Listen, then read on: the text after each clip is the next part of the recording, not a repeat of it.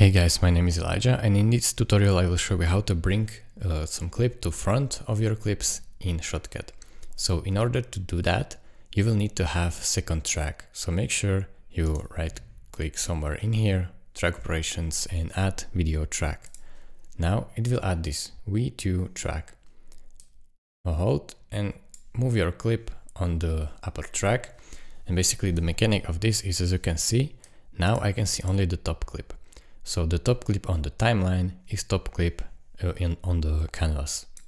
So I will show you I will just add a position effect.